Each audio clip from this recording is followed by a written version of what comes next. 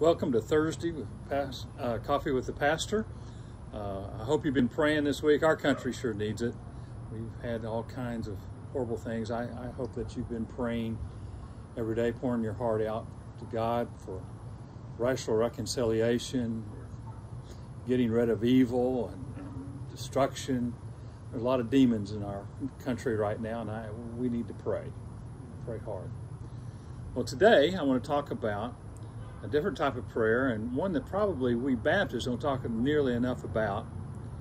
And also I want to talk about a prayer that's related to it, but that I'm just been familiar with the last couple of years. And that's the prayer of contemplation, and then also the prayer of vision and prophecy or prophetic prayer. But let's start with contemplation. How can I talk about being contemplative? I've read Thomas Merton. He's helped me a lot understanding what prayers of contemplation is, but let me just give you the simplest way I know to explain it. This is where you get alone with Jesus. You find you an isolated spot, a place of solitude, and you clear your mind, and you just imagine yourself sitting at the feet of Jesus and listen. You're not talking, you're not giving requests, you're not praying for anybody. You're just letting your mind listen to Jesus, and you want to hear what he has to say. I often pray what Eli told young Samuel to pray, and just say to the Lord, Lord, your servant is listening. A lot of our prayers are us talking to God, but truthfully, we need some time during the day, sometime during the day, where you just stop and listen to God. Say, God, what do you want to say to me? And I've had all kinds of experiences during those. I won't talk about them all. Sometimes if I have something that I need to deal with somebody, God brings that person into the room and says, oh, you need to deal with this. And there may be something else that I need to deal with. And he'll bring it up, and he sets the agenda.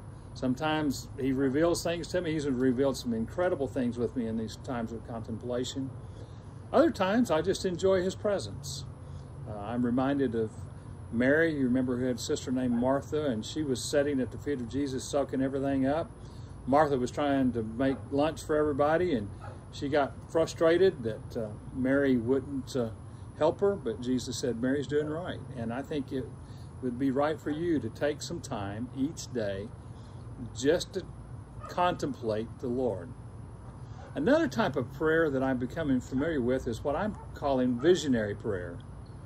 And that's where you just let God show you things. Show you things that he wants you to do, or show you things that's about it.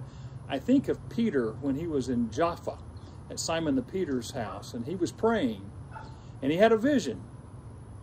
And a sheep came down with all kinds of animals, and they were unclean animals, animals that a Jew would not eat. And God said, take and eat. And Peter said, no. He said, they're not kosher. I'm not going to eat them. But God said, if I say they're clean, they're clean. And as soon as that vision was done, there were some Gentiles from Cornelius' house who came.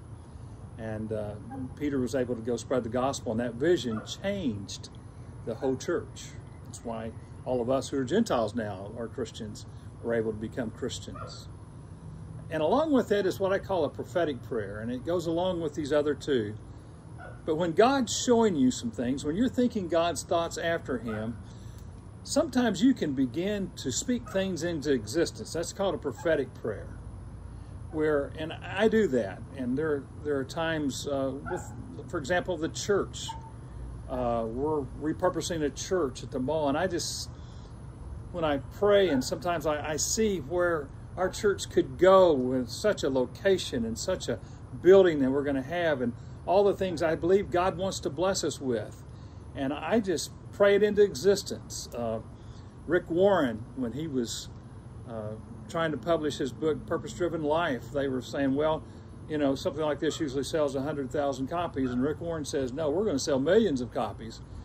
And that book ended up being the best-selling nonfiction book outside the Bible ever. And so I believe that we can pray things into existence. And today, maybe you've got something in your life that you need to talk with God, get quiet, let God lead you and lead you how to pray. Maybe you've got a wayward child or something, or you've got some problem. Let God let you see the vision and prophesy over that and pray prophetically. It'll bless you, and it's a powerful way to pray, and I encourage you to do that every day. God's blessings on you. Pray for our world. Amen.